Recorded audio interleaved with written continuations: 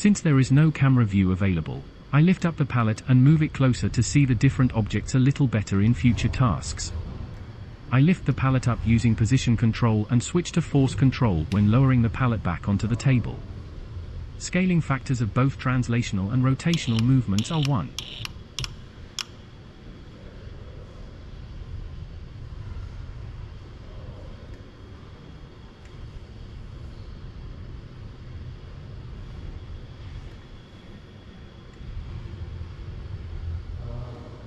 Independently of the value of the rotation scaling factor, the robot's gripper can also be rotated using the touch keys on the haptic arm. Here I rotate the pallet to the desired orientation using these touch keys.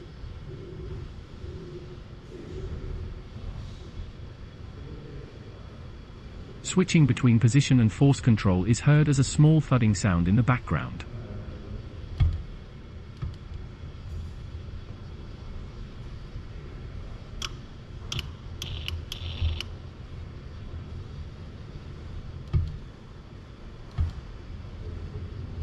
In the following video, a screwdriver is used to remove the center nut fixing bolts.